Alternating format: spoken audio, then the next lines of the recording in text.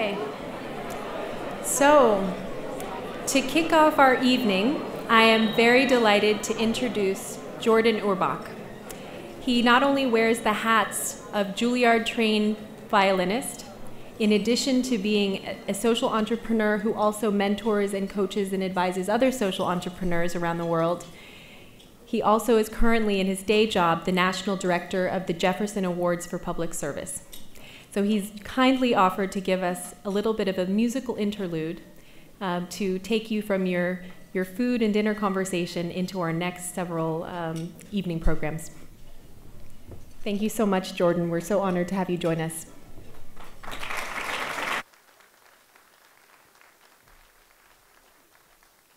Thank you, Marina.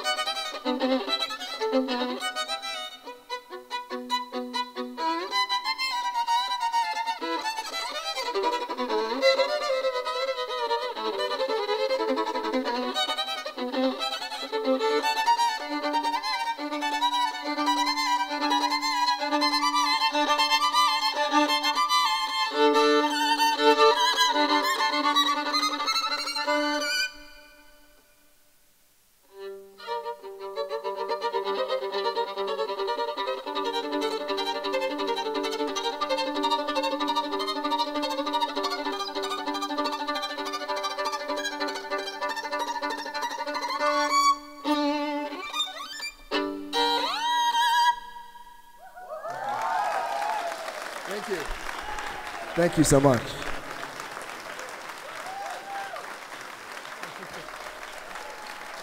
Thank you. I'm going to play one more short piece. I want to put out a quick thank you to Marina, to Aaron, and also to Beta for their tremendous work putting this together. And thank you again for having me out here. Much appreciated. That was a part of a piece called the Element Suite that was commissioned by the United Nations, where I'm really proud to be a Goodwill Ambassador. And I'm going to do one more. This is by popular request. This is Area.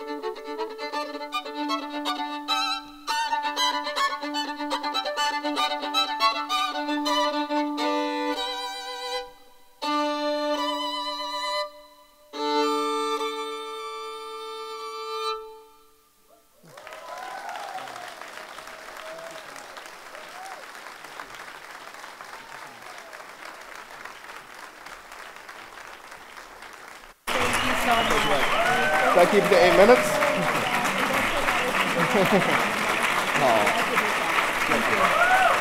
Wow.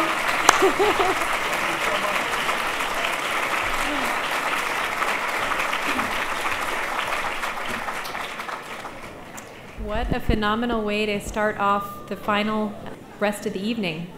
Thank you so much, Jourdan. And you know what it makes me think about?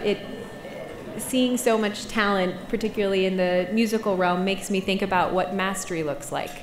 And so when we apply it to ourselves and what we're doing in whatever endeavor, whether it's campus change and institutional leadership or innovation from the margins or building bridges across different kinds of collaboration, I think we can all think to ourselves, what does mastery look like to the point where we could get a standing ovation for doing what we're doing? So that's something I'm going to keep shooting for. But what I would like to do, that's actually a good segue, because the next person I am very lucky to introduce is actually an Ashoka Fellow from Mexico, Jorge Camil Starr, founder of an organization called Enova, but he's actually a serial entrepreneur, so he's had many previous ventures for such a young age. And he is also one of the fastest growing social ventures in Mexico. And there's many different reasons why for that, but a lot of it is, and he'll tell you in some of his own stories, that he had a moment of opportunity and some key partnerships that allowed him to scale, but it was also that he stepped into the opportunity to scale and was able to grow to that challenge of leadership.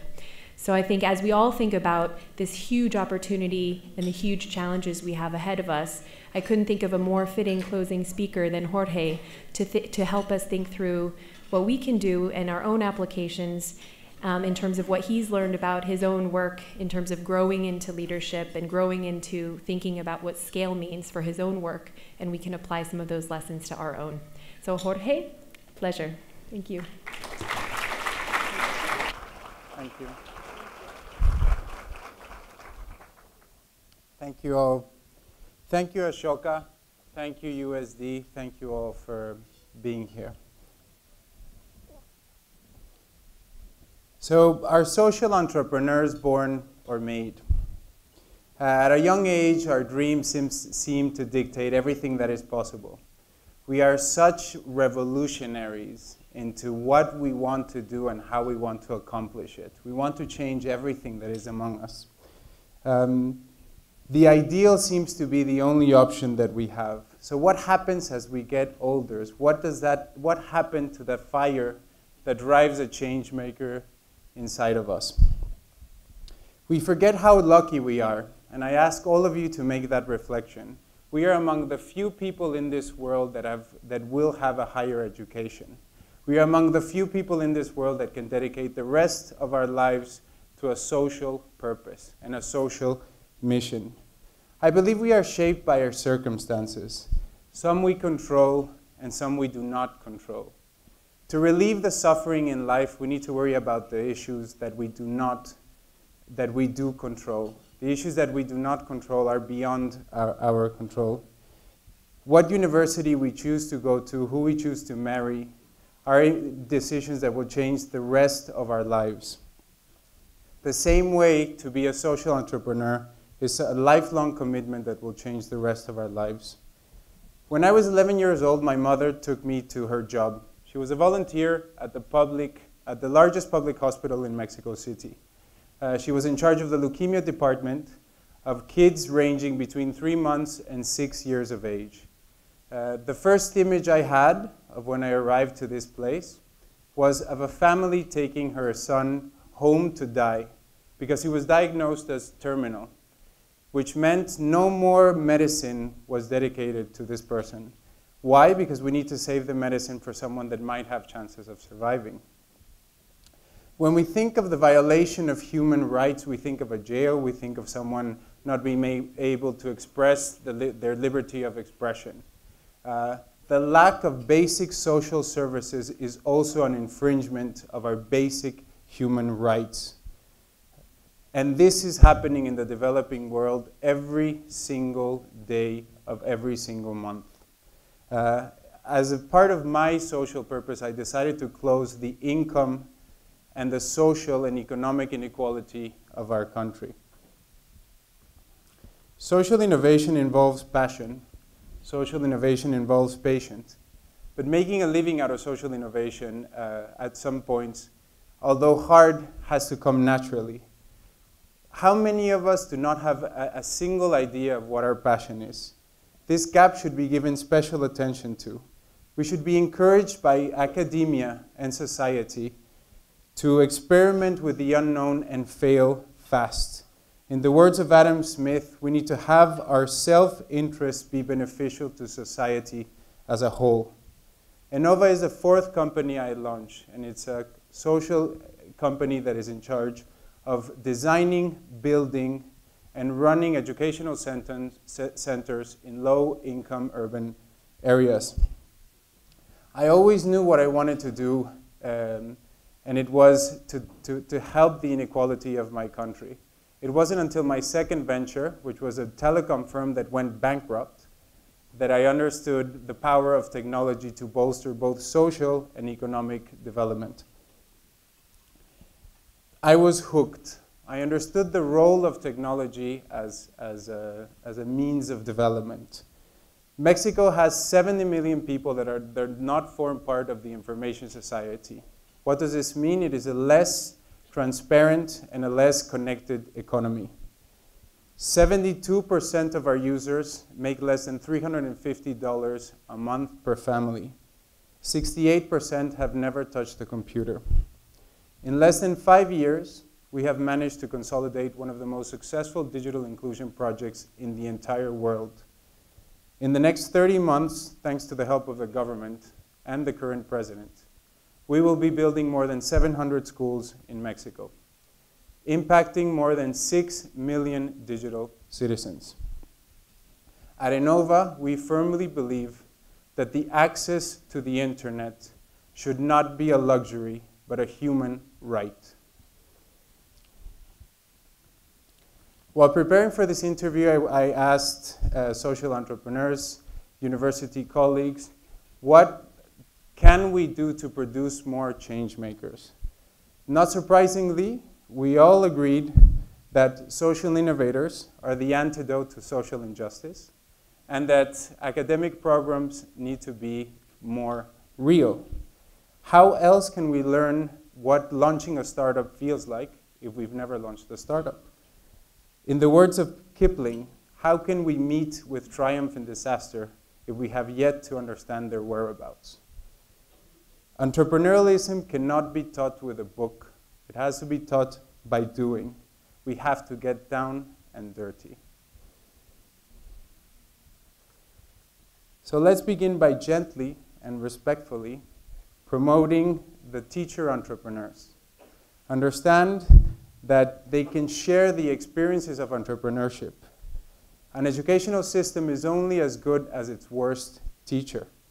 So who is teaching social entrepreneurship? How many of our teachers have actually run a successful or not successful social entrepreneurship project?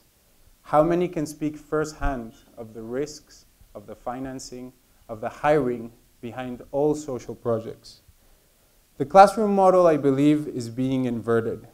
And if universities choose to ignore this paradigm shift, they run the risk of wasting a phenomenal opportunity in the world of learning. The use of technology in a classroom should be used to complement the program. We need to remember that what matters inside a classroom is human interaction. The end of the bad teacher is near, and the rise of the super teacher is here. Entrepreneurship is taught by doing. We have complex human interactions. Today's teachers have a wide array of tools available to complement their programs. It is up to them to curate a program that has IT complement the reality of human interactions and not the other way around. So let's follow Ashoka's 4 pillars and understand why they are clear pillars of social innovation. When one of our clients, the state of Mexico, decided to change administrations, we deal with government, this evidently has its risks. We didn't know if we were going to continue living. We didn't know if the company was going to continue. Why? Because when there's a new change in administration, all past projects get thought and said if they continue or not. We were running 70 schools, more than 450 employees, and had probably credits over $10 million. We did not think the new government was going to close our project, but the 4 months that took for them to decide yes or no in Enova are remembered as Black October. We waited for 4 months to decide whether they were going to continue or not.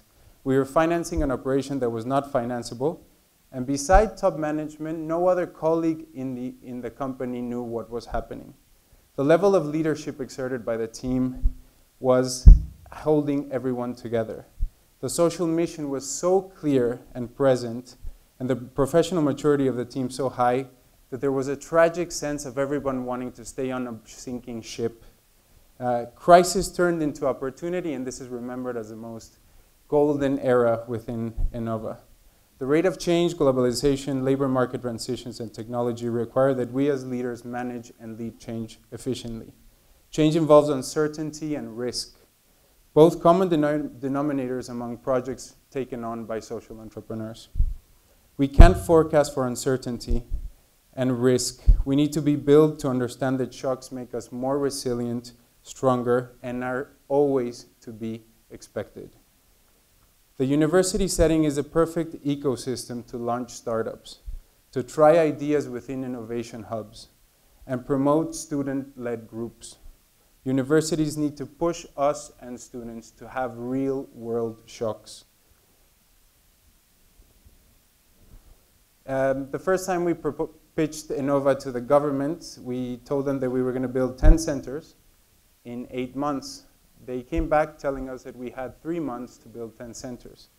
Although none of us slept, I remember this as another golden era within the organization. And this would have never been possible without the team that made the organization what it is today. Everything was possible. We thought we were going to revolutionize the country, and there was an air of inspiration within the organization. The term teamwork has to be seen as both from an internal angle and an external angle. Internally, partners and colleagues can prove to be the greatest source of inspiration, or they can be such a drag. Externally, we need to learn that the term teamwork has to gravitate beyond the organization.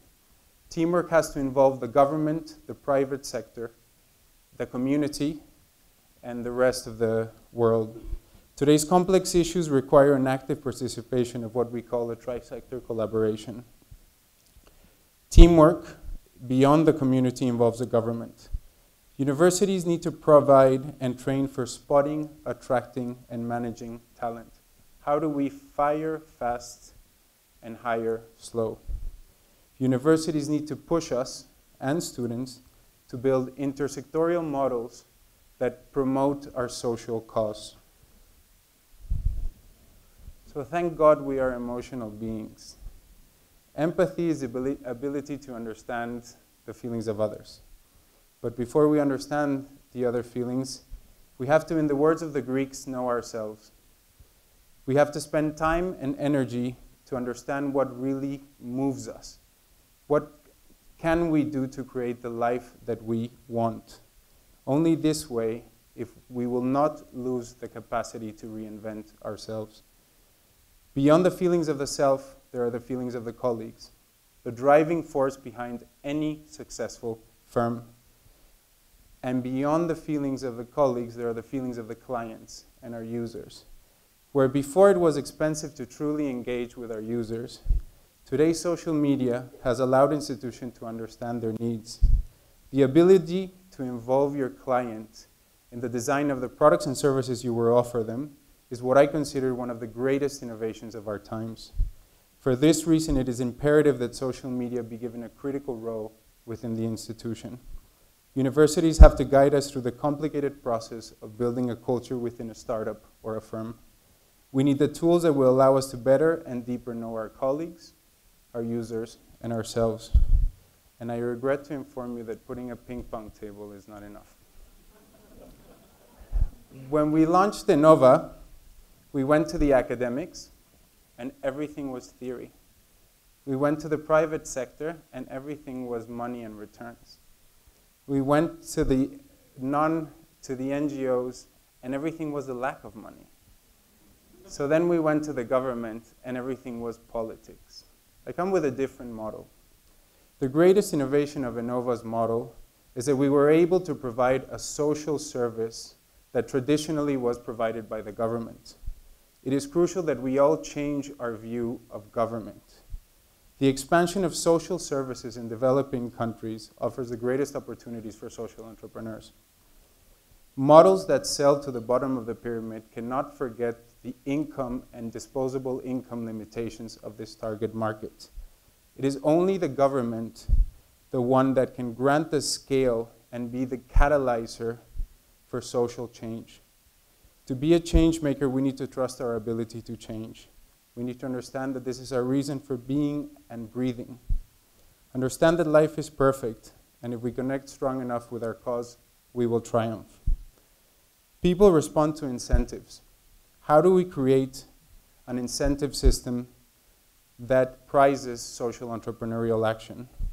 No ecosystem is riper than the university to encourage the creation of the startup.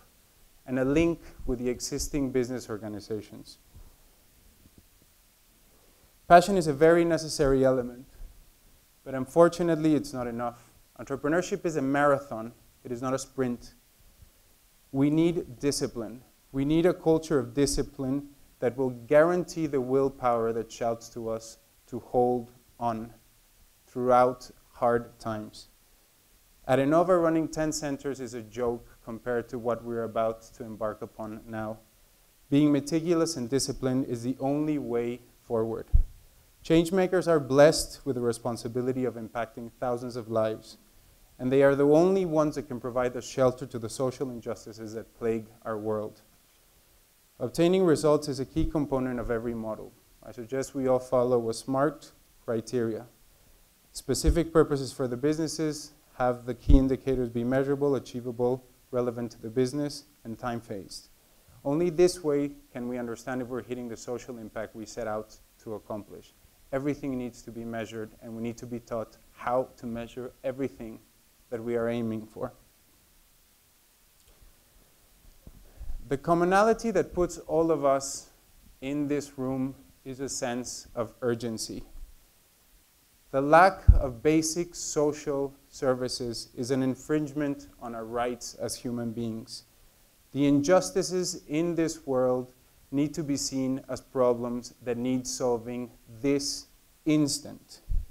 It is the age of disruptive social innovations, the age when fortune prizes the risk takers and the audacious. No institution is better equipped than the university in providing the living system that will allow for entrepreneurs to flourish.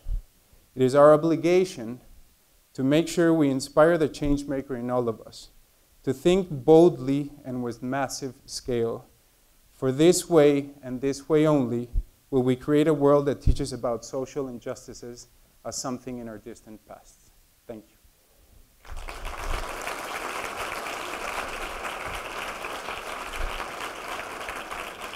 Thank you.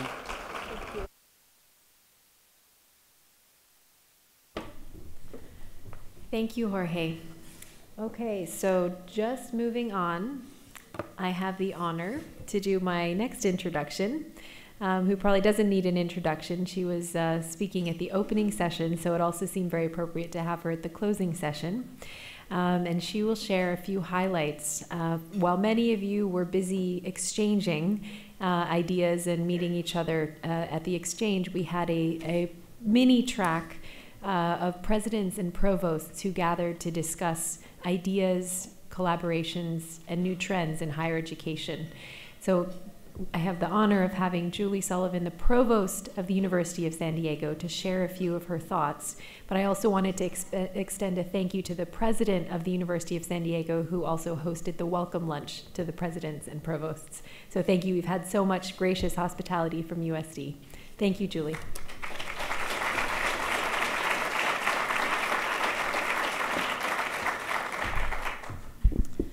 Thank you, Marina. Well, at the opening session, I was given 5 minutes to welcome you, to tell you a little bit about University of San Diego's change-making vision and initiatives, and to introduce our first keynote speaker, who you all know now as the rock star, Morgan Schwenke. Tonight, I have 5 minutes to thank you. And first, I want to thank you. I want to thank all of you who are here who have devoted this weekend to energizing and expanding your own commitment to change making. I always tell people I don't have a lot of money, but I have less time. And you have given your most valuable resource to us this weekend, and that is time. So we thank you very much. I also want to thank my USD colleagues. There are so many students, faculty, staff who have put in enormous hours to making this a successful weekend for each of you.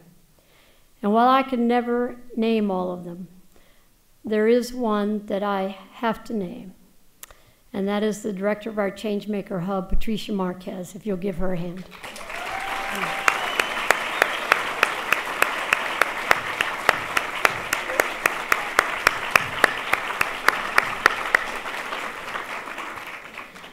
Our Changemaker Hub is the glue that connects all of our Changemaker initiatives and leverages them. And she has been one of the most enjoyable people I've ever had the opportunity to work with. Her enthusiasm is contagious. The second thing I get to do, as Marina said, is share with you a few highlights about the session we had this afternoon. This was the first time at one of the exchanges that we've devoted an afternoon to bringing the leaders, the presidents, the provosts, the trustees of universities who are committed to change making together, along with some current innovators in change making education, to spend an afternoon discussing the future of higher education and what will it mean for us as changemaker campuses. It was a fascinating afternoon, and I think everyone left committed that we'll do this every year. And I just want to really give you just a glimpse of the topics, the highlights of the discussion, and encourage you to speak to the leader of your campus about these ideas. First, of course, we talked about access. We're all concerned about access. We're concerned about scalability of higher education, that it reaches every corner of our globe, but that it is delivered with quality. And we're concerned that in our efforts to be change makers and to enter into social entrepreneurship initiatives, we don't do anything that widens this gap, but only that closes this gap of access. Second, we talked about technology. You know, we read frequently about the threat of technology of overtaking what we do in higher education. Well, we talked mostly about, not about technology overtaking what we do, but how it will redefine the human value of higher education. Not that the value of the human's role in education will be diminished, but how will it be redefined? We talked about the fragmentation in education, how you can take a course here, a course there, in this format and that format. And do universities play some role in creating a wholeness to this fragmentation?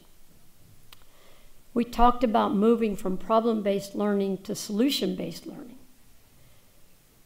We all know about problem-based learning, but what are we learning about solutions? How are we learning about the systematic characteristics and approaches of sustainable solutions today? We talked about intergenerational learning, how the stages of life that we used to think about, we begin as children where we play, then we learn, then we work, and then perhaps we play again. Well, all of these stages are becoming blended. And what is the role of intergenerational learning? We won't say older, we've heard from Mark Freeman, they're called the Encore group, teaching the younger group and vice versa. What are the opportunities there? And finally, we talked about the threats. What are the threats to higher education? And the conclusion is the threats are not anything we know about today. They are not seen. The real threat probably will not even come from the education sector. It probably is not the next MOOC. The real threat, we really can't imagine, but it may have something to do with the diminished cost and the increased access to what we would call crowd learning and iteration. Trying something, putting it out there, getting the feedback from the rest of the world, and trying it, improving it, and trying it again. So I just want to conclude with telling you that the leaders of your Changemaker campuses, and those that are designated, aspiring to be designated, and soon to be aspiring to be designated, are in this journey with you. And they're really thinking deeply about how we chart this course to continue to create the everyone a Changemaker world that Bill Drayton has inspired in us. And the third thing I get to do is introduce, once again, I get to introduce our final speakers. And as I think about these two people, Michelle Lehman and Bill Drayton, I'm reminded about something someone said to me many years ago. He said, you know, there are really two types of people in the world. There are those who take energy from other people, and there are those who give energy to other people. Well, the two people that I have the pleasure of introducing now both give a lot of energy to other people. And most of us in this room have been affected by them in some way. First, Michelle. Michelle has put her energy and her support into the Changemaker Campus Network. Many of us who have been on this journey to be designated as Changemaker campuses have been supported by her at every step along the way. And finally, Bill Drayton. Bill Drayton is the heart. He is the profound wisdom. I dare say he maybe is the sage behind, and I don't mean that that means he's old. He's in the encore generation. He is the sage behind this Everyone a Changemaker world. At the University of San Diego, we had the pleasure of having Bill as our commencement speaker this past spring. And President Lyons and I had the opportunity to spend some time in dialogue with him then and this weekend. And you know, I get a lot of letters, and most of them end up in that round file. But I've received 2 personal letters in my life from Bill Drayton, and I know exactly where they are. And there are very few people that I can say that about. So I'd like to invite Michelle and Bill to come and recognize our expanded Changemaker Campus Network. Thank you.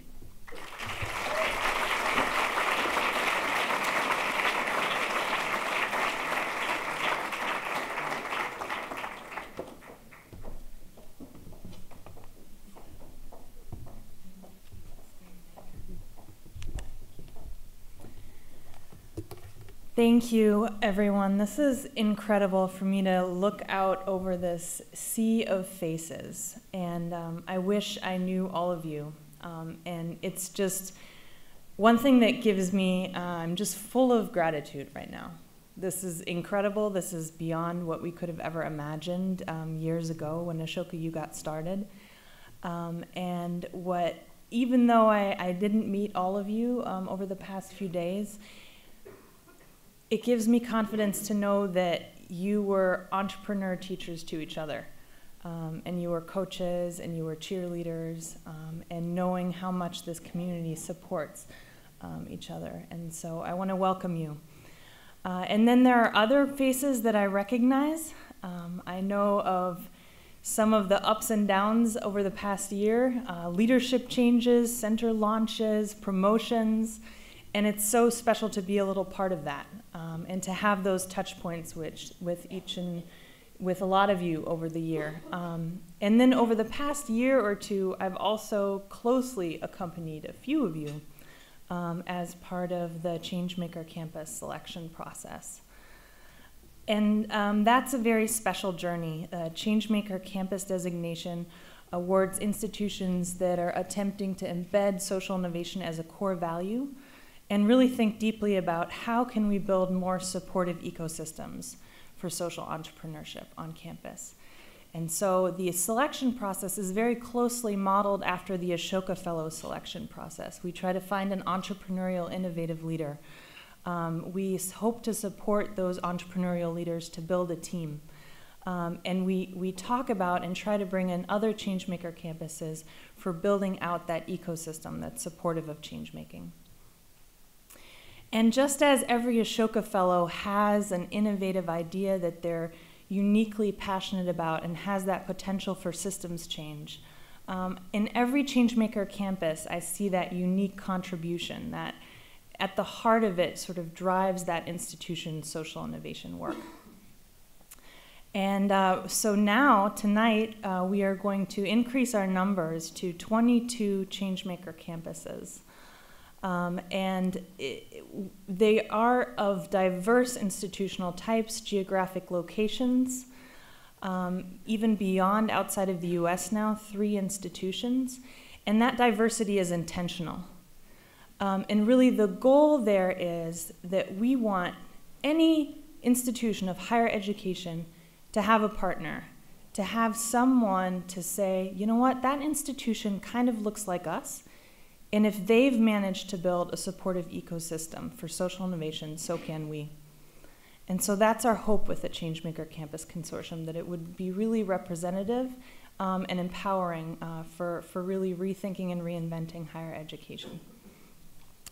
And so I'd like to start out with the Changemaker Campus designation ceremony. And so please join me in recognizing these institutions. Accepting the award on behalf of Boston College is Stephanie Berzin, Associate Professor of Social Work and Co-Director of the Center for Social Innovation.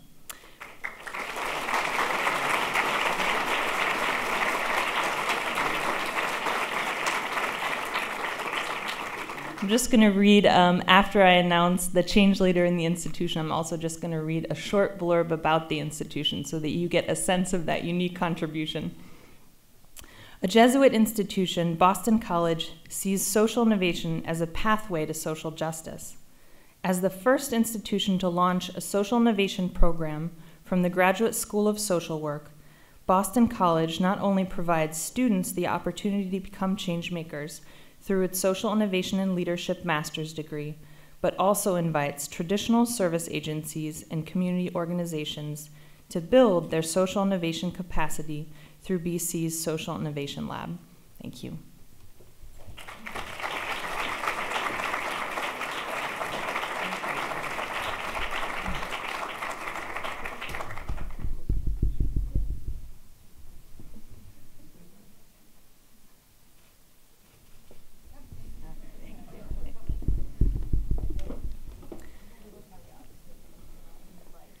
Next, we have Brigham Young University, and accepting the award on behalf of Brigham Young University is Lee Perry, Associate Dean of the Marriott School of Business.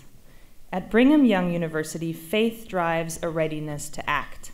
With a large percentage of students who complete mission trips all over the world, even before college, first-year students at BYU have often already lived and worked alongside those most in need. Social entrepreneurship at BYU, then, is used as a tool to help students practice how to do good better. The expectation at BYU is that graduates, regardless of their career path, will live lives of impact. Congratulations.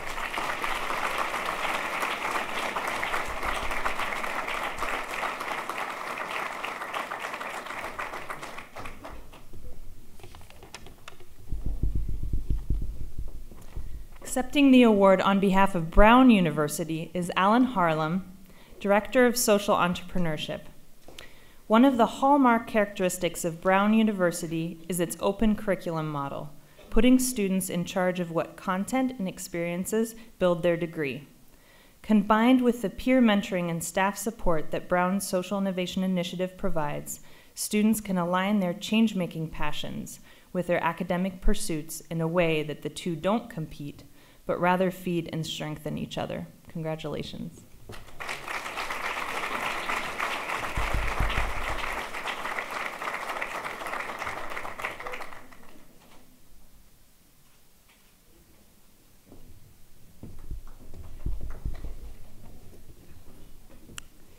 Accepting the award on behalf of Dublin City University in Ireland is President Brian McCraith,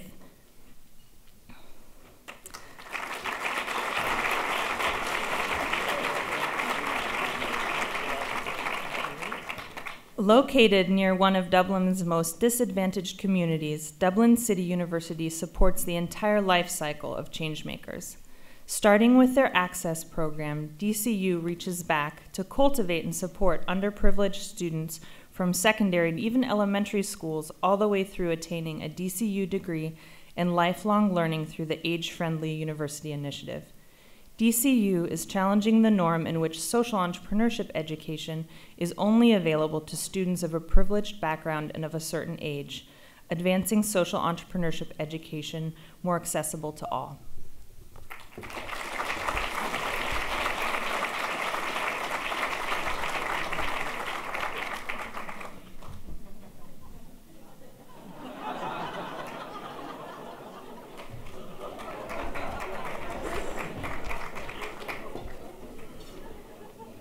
Accepting the award on behalf of Portland State University Sana Carence-Andrews, Provost and Vice President for Academic Affairs. Visiting PSU, you recognize a beautiful symbiosis between Portland State University and the city in which it resides. Portland, renowned for its remarkable story of sustainability and urban regeneration, fuels PSU's advancement in these fields. The challenge of any university today is adapting to the changing landscape of higher education. How can we serve more students better and at less cost? Rethink PSU is a bold and collaborative initiative to crowdsource and then provide $3 million to implement solutions proposed by faculty, staff, and students. Congratulations.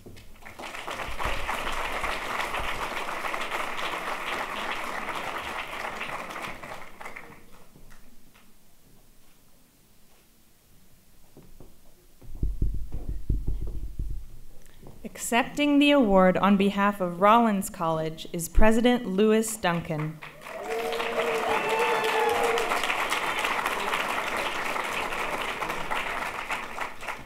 Rollins, a liberal arts college, at Rollins, a liberal arts college in Florida, educators insist that experience is not just the best teacher, it's the only teacher. 2 years ago, the Changemaker campus seed was planted with one faculty member participating in a social entrepreneurship retreat hosted by the Sullivan Foundation. With astonishing speed, a dozen faculty and staff members in different disciplines across campus were pulled into the conversation, creating a task force for embedding social entrepreneurship campus-wide. Building on Rollins' national leadership in community engagement, a grassroots movement for social entrepreneurship and sustainability took full root at Rollins. Congratulations.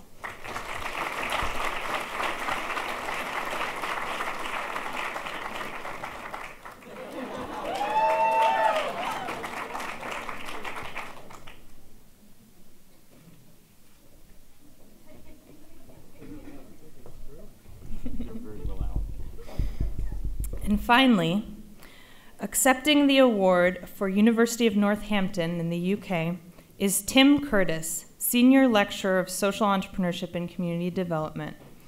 A few years ago, Northampton's Vice Chancellor made a bold move to make social enterprise core to the institution's strategic vision. And it shows. You can find social entrepreneurship on every wall and in every brochure. But more importantly, the result of this strategic shift has been that every student and faculty member is offered the opportunity to contribute to or even create their own social enterprise. Already, there are many faculty and student-run social enterprises driving the institution's positive social impact. Congratulations.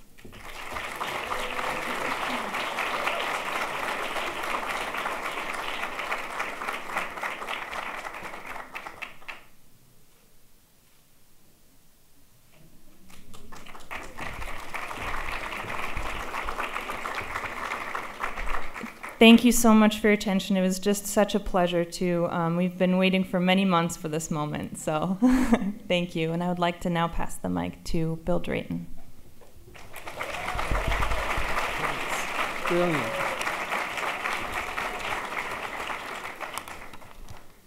Well, I want to start by thanking everyone here. This is not a few people talking and everyone else listening. This is an Everyone a Changemakers meeting, where everyone is here to help everyone else be a change maker, help the country, the world through a very profound time of change. So, thank you. Yesterday, you heard from Eden Full. And so, I want to share with you my own Eden Full story. In elementary school, I could not begin to imagine why I was being tortured by Latin and math. And my experience with soccer, where I was always the crashie, was roughly in the same general level of enthusiasm. But I loved starting things, especially newspapers, and eventually saved up enough to buy a mimeograph machine. Now, before that, this was pounding on a typewriter with carbon copies. So this is a huge breakthrough. Unstoppable after that. So It grew to 32 pages and then 50 pages, and circulated in various different schools and people all over the place. And it was perfectly obvious that I had to go and get ads, and I had to deal with these people in all these different places, which meant I couldn't be where I was supposed to be all the time. Well, many years later, when my mother died, I found this stack of correspondence between her and the principal. And she was somewhat concerned about why her 5th grade son was not in school and not at home. And the principal, very patiently, through this large pile of papers, kept saying, you've got to have trust in your son and don't show anxiety. I remember coming home one day exceptionally late, and I found my mother walking up and down in the hallway of the apartment building, and I couldn't figure out what this was about. But like most people of that age, I didn't pursue it further. Bless this principal. He gave me an incredible gift. I mean, my parents too, but it was very special. I was very lucky.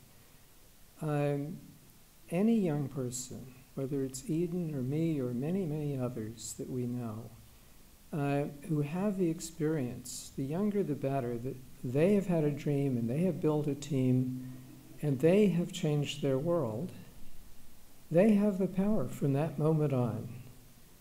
They're never going to be afraid of anything. They're going to learn whatever they need to learn. They have the power to express love and respect in action. That, we all know, brings happiness, health, longevity. They're going to be a change maker for life. Everything else is boring by comparison, and you just get better and better at this. That's exactly what the world needs. We need everyone to have that experience, because we're no longer in a world where repetition is the game. The game is now, and it's going to increasingly be, can you contribute to change? Automation, algorithms, artificial intelligence, the web, repetition, even intellectual repetition, is disappearing rapidly.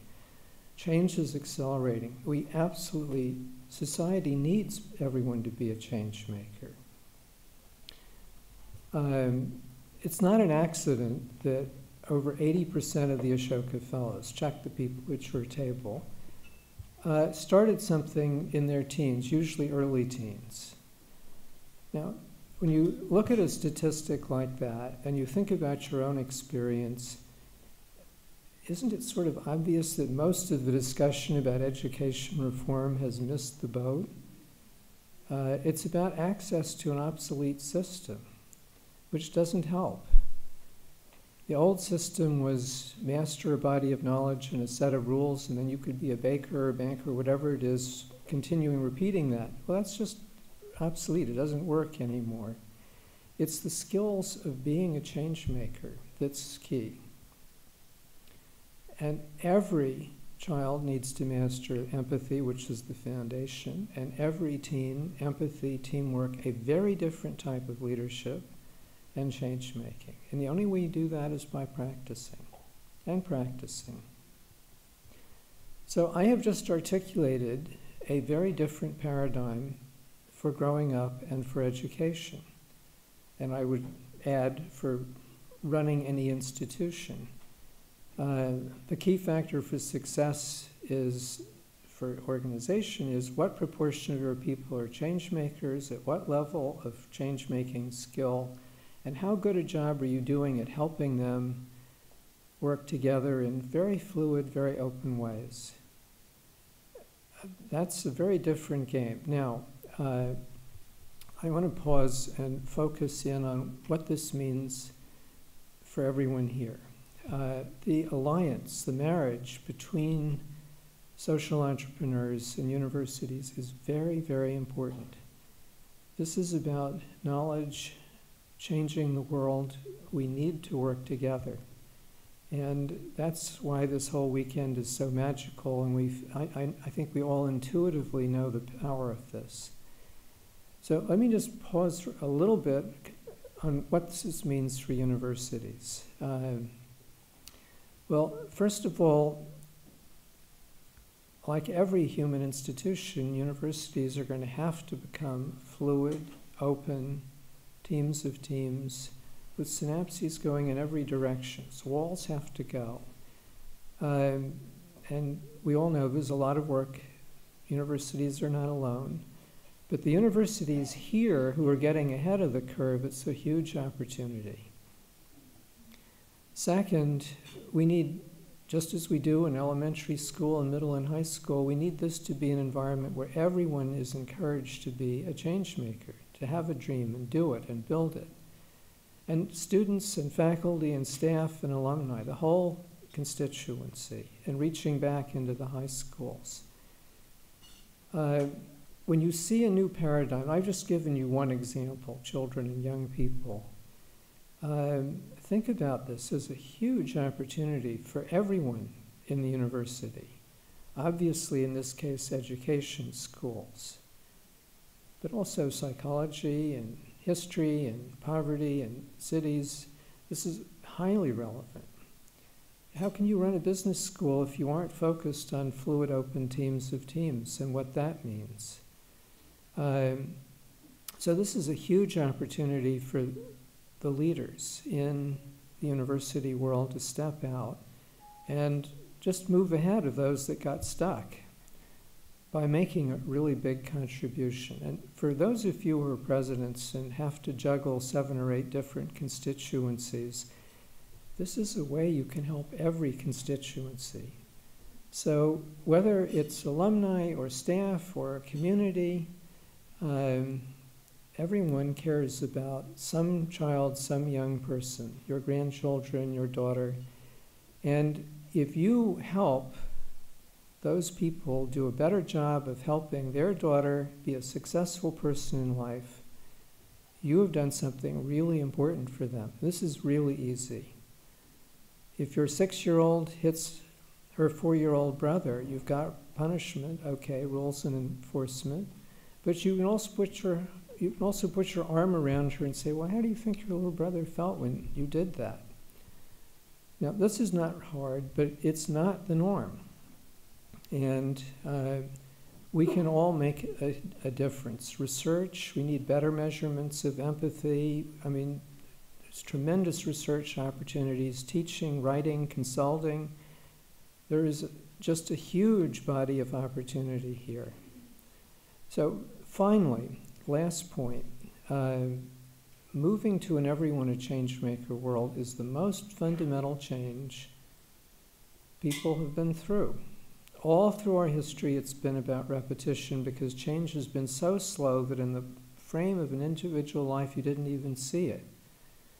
It's going up very fast, exponentially, and that game is over.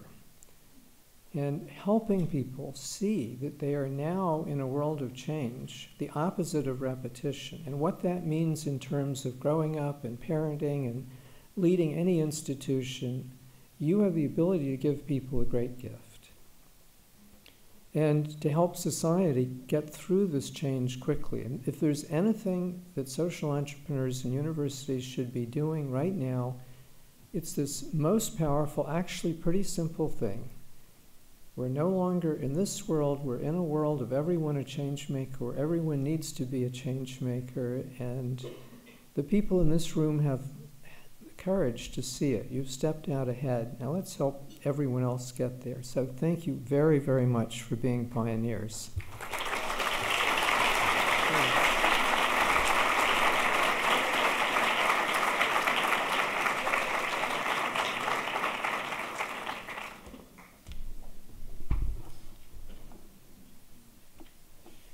And now I have the sad task of closing out. We're just a few minutes away. So I don't know about you, but this has been a few days that has really felt like a week of content and ideas and people and so many things I can't wait to follow up on after I take a nap and sleep a long time. But I just wanted to reconnect with some of the themes that we discussed. It was yesterday, but it feels like a few days ago. And that is that all of you are really what represents the potential. And the match is what represents all the potential sparks. And the potential sparks are the potential collaborations, the potential partners, the potential employers, the potential employees that you might have met or encountered over the past few days. And again, what we hope is that all of this potential, because of the exchange, has the potential to ignite into something bigger. But all of that will only happen if this becomes not just an event where you're inspired for a few days, but it really bleeds into a movement where this becomes part of your day-to-day value set. This becomes part of your larger strategic actions at your institutional priority levels, where this is not something that you just talk about, but you actually live. And so what I'm challenging you to do is to help us. And we really feel the energy while we're here in the room and we're so inspired, but how can we, as Bill was saying, really help people back on your own institutions and your own communities have some of this that we have here and take it back? So I encourage you to actually act on a lot of the ideas that you've had and continue the conversations that you started. And there'll be many, many opportunities to continue them at future exchanges, but we also hope that you continue them on a day-to-day basis because that's where it really counts. But as Bill continues to talk about the importance of teams, this entire thing couldn't have happened without many, many teams of teams. And so first I'd like to start by thanking many of our partners and sponsors without whom this wouldn't have been possible. The Dell Social Innovation Challenge, Verizon, Photo Wings, the Cordis Foundation, Turnstone, Left Brain, Right Brain Productions, Marquette University, and finally the University of San Diego. And I wanted to take also a special opportunity. I've already mentioned Provost Sullivan, President Lyons. I wanted to come back to Patricia Marquez, who has been such a Latina firecracker. And I'm so sorry that we still didn't get the chance to do salsa dancing, but I promise we can do it after this. That was a great idea that we haven't yet followed up on, but we will. And really, it's been such an honor working with you with bi-weekly calls, really the energy and the vision and the strategy and the challenge to make it more innovative and more memorable. I think we tried to take you up on the challenge, and it was very fun working with you. So we wanted to also thank Juan Carlos Rivas and Supreet and Morgan and the 78 student volunteers who were incredible.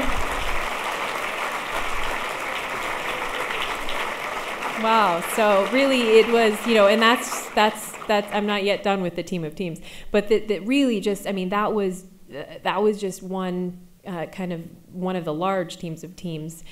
I also just wanted to take a pause and take a quick step back in time, because what's particularly also meaningful for me, in addition to being reminded on a minute-to-minute basis here and a day-to-day basis in the office, how wonderful and lucky it is to work with phenomenal team members, including Michelle Lehman, Bita Ansari, and Aaron Krampitz. What is also wonderful is seeing in the audience faces of interns who are now working in this social entrepreneurship and education space, who were part of the ideation to come up with the Changemaker Campus Initiative. Other interns who chose campuses after high school because they wanted to find social entrepreneurship opportunities, and other founding team and early team members who are now either continuing to work in social entrepreneurship, identifying leading social entrepreneurs, or working at campuses that are embedding a lot of these values. It really just is this interconnected family and team that continues to live on, and it really isn't just about whether you're part of the official team of Ashoka U, although we're always happy for extra team members, but really it's this expanding team.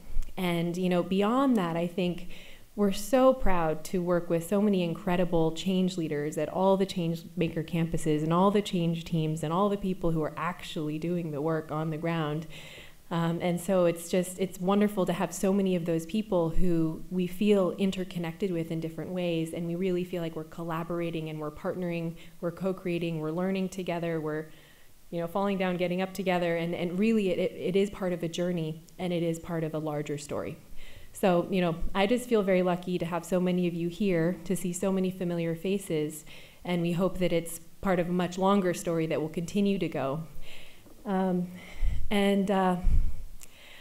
Unfortunately, that's nearly all I have, except for the fact that we can't do it and get better without your feedback. So you have under your chairs, on your tables, or the chair you're sitting on, you might be sitting on a survey. Please take 2.5 minutes for the duration of this song, and we will have volunteers collecting the surveys. We want to learn, we want to iterate, and we want to make it better next year.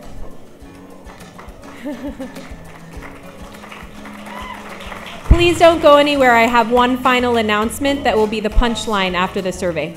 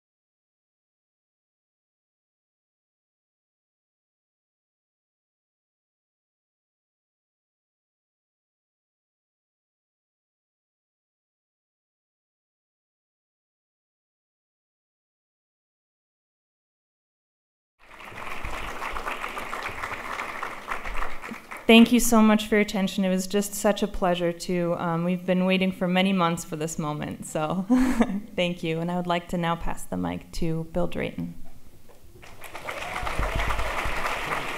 Brilliant.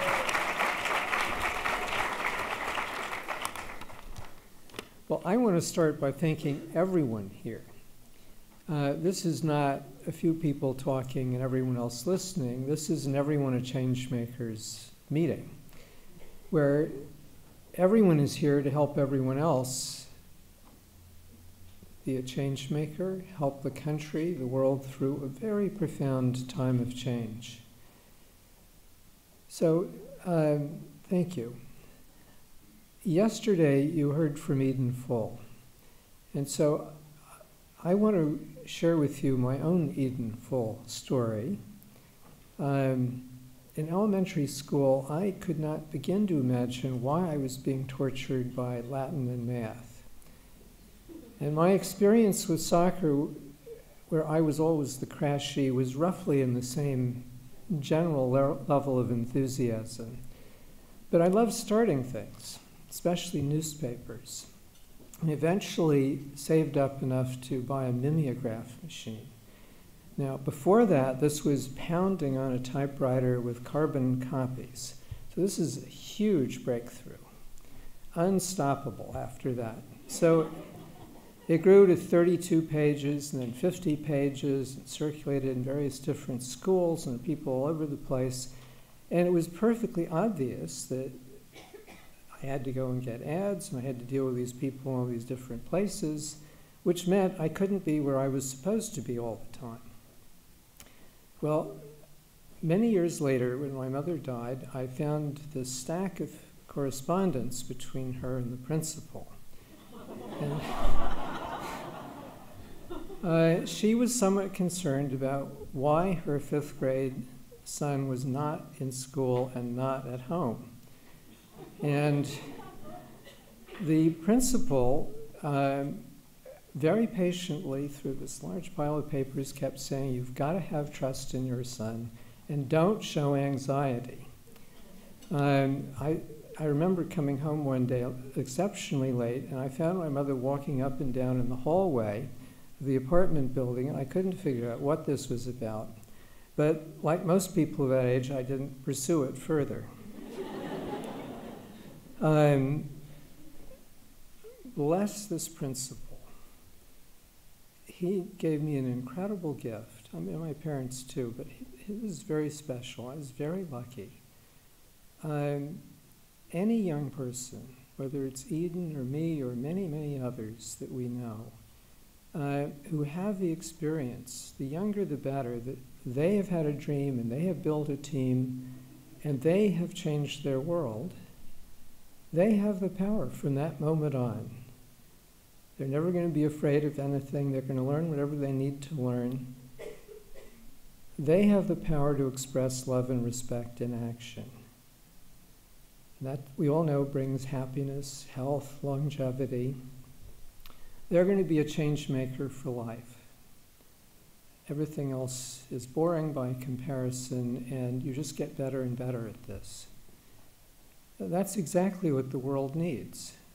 We need everyone to have that experience, because we're no longer in a world where repetition is the game. The game is now, and it's going to increasingly be, can you contribute to change?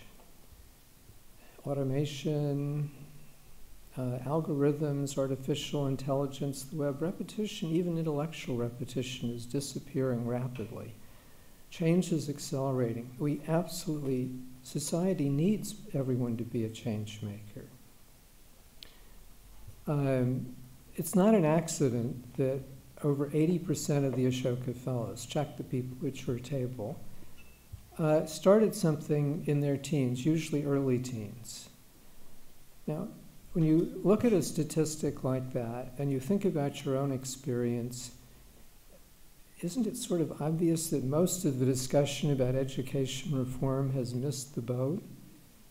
It's about access to an obsolete system, which doesn't help.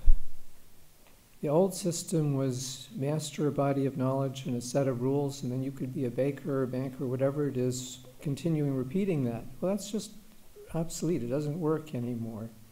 It's the skills of being a change maker that's key. And every child needs to master empathy, which is the foundation, and every team, empathy, teamwork, a very different type of leadership and change making. And the only way you do that is by practicing and practicing. So I have just articulated a very different paradigm for growing up and for education. And I would add for running any institution. The key factor for success is, for organization, is what proportion of your people are change makers, at what level of change making skill, and how good a job are you doing at helping them work together in very fluid, very open ways. That's a very different game. Now, I want to pause and focus in on what this means for everyone here. The alliance, the marriage between social entrepreneurs and universities is very, very important. This is about knowledge changing the world. We need to work together. And that's why this whole weekend is so magical, and I think we all intuitively know the power of this. So let me just pause for a little bit on what this means for universities. Well, first of all, like every human institution, universities are going to have to become fluid, open, teams of teams, with synapses going in every direction. So walls have to go. And we all know there's a lot of work. Universities are not alone. But the universities here who are getting ahead of the curve, it's a huge opportunity. Second, we need, just as we do in elementary school and middle and high school, we need this to be an environment where everyone is encouraged to be a change maker, to have a dream and do it and build it. And students and faculty and staff and alumni, the whole constituency, and reaching back into the high schools. When you see a new paradigm, I've just given you one example, children and young people. Think about this as a huge opportunity for everyone in the university. Obviously, in this case, education, schools, but also psychology and history and poverty and cities. This is highly relevant. How can you run a business school if you aren't focused on fluid, open teams of teams and what that means? So this is a huge opportunity for the leaders in the university world to step out and just move ahead of those that got stuck by making a really big contribution. And for those of you who are presidents and have to juggle 7 or 8 different constituencies, this is a way you can help every constituency. So whether it's alumni or staff or a community, everyone cares about some child, some young person, your grandchildren, your daughter. And if you help those people do a better job of helping their daughter be a successful person in life, you have done something really important for them. This is really easy. If your 6-year-old hits her 4-year-old brother, you've got punishment, okay, rules and enforcement, but you can also put your arm around her and say, well, how do you think your little brother felt when you did that? Now, this is not hard, but it's not the norm. And we can all make a difference. Research, we need better measurements of empathy. I mean, there's tremendous research opportunities, teaching, writing, consulting. There is just a huge body of opportunity here.